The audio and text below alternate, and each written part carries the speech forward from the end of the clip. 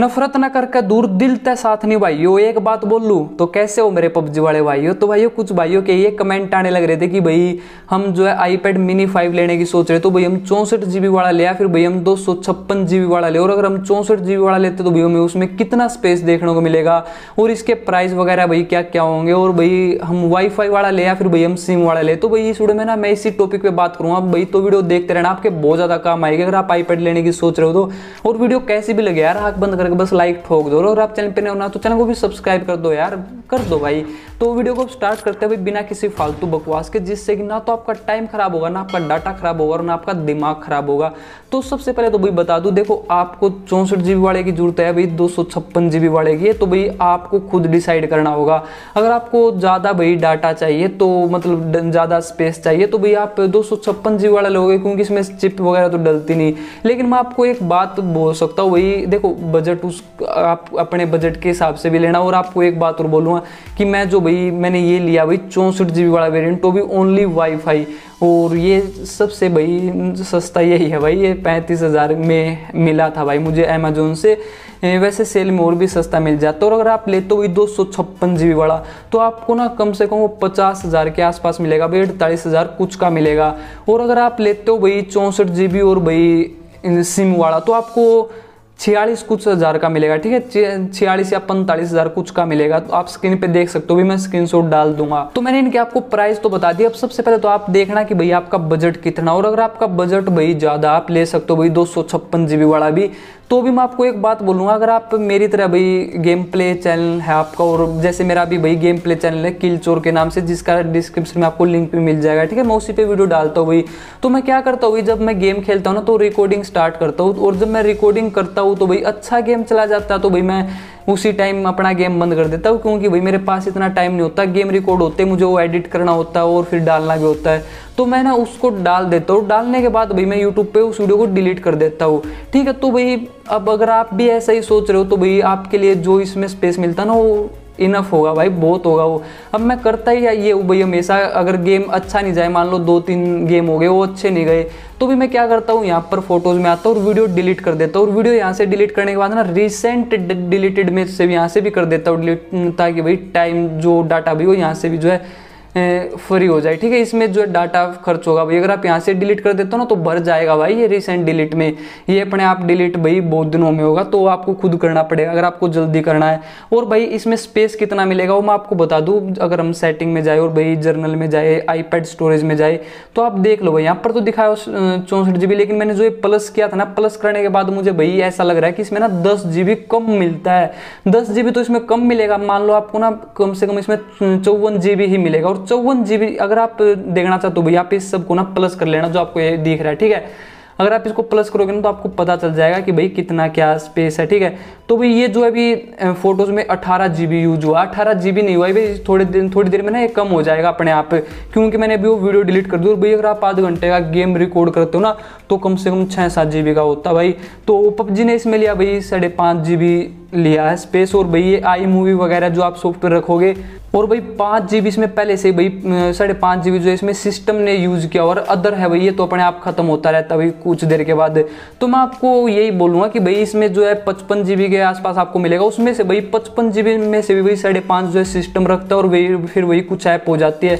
तो ये समझ के चलो भाई, अगर आपने PUBG इंस्टॉल नहीं किया ना, तो मतलब इंस्टॉल नहीं किया, तो भाई आपको लगभग 45 के आसपास जो आपको GB मिलेगी। अब बोलते तो अभी 64 GB, लेकिन देखा जाए तो भाई आपको यही मिलेगा भाई, जो सच है मैं आपको बता रहा हूँ।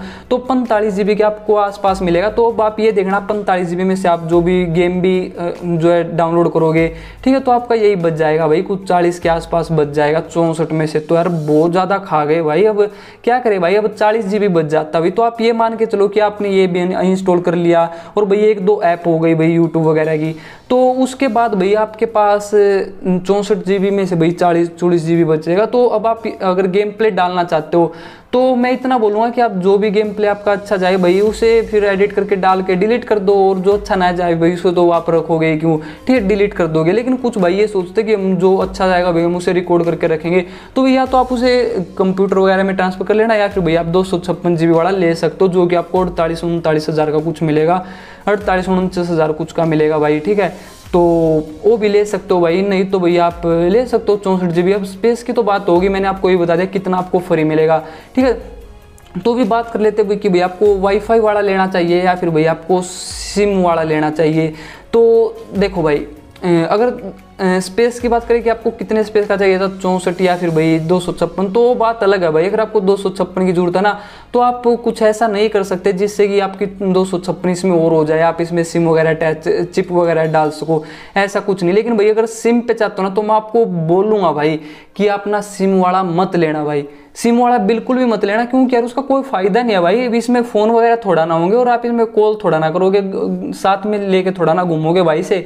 और अगर आप वाईफाई वाला लेते हो ना, तो आप इसे फ़ोन के हॉटस्पॉट से भाई चला सकते हो, जो कि मैं भी ऐसे यूज़ करता हूँ। और पहले भाई मेरे साथ ना एक प्रॉब्लम हो गई थी, फ़ोन के हॉटस्पॉट से भाई पिंग ज़्यादा आती थी। लेकिन भाई जब आप मोबाइल के हॉटस्पॉट में जाके भाई AP बैंड को भाई 5 गीगाहर्ट्ज़ कर दोगे ना, तो भाई वैसे ही भाई आपको स्पीड देखने को मिलेगी जैसे फ़ोन में मिलती है पिंग की। तो आप भाई, मैं आपको ये बोलूँगा कि आप सिम वाले पे 10-11 हज़ार रुपये ज़्यादा क्यों लगाने लग रहे हो भाई। जब आपके पास फ़ोन है, फ़ोन तो सभी के पास होता है, तो भाई उसी का हॉटस्पॉट ऑन करो और वाईफाई से अटैच करो, जो कि मैंने अभी किया हुआ है। तो उसी से भाई अटैच करने के बाद अपना PUBG खेलो भाई, अच्छा रहेगा। 11 हज़ार आपके बच जाएंगे और फ़ोन तो आपके पास होगा ही।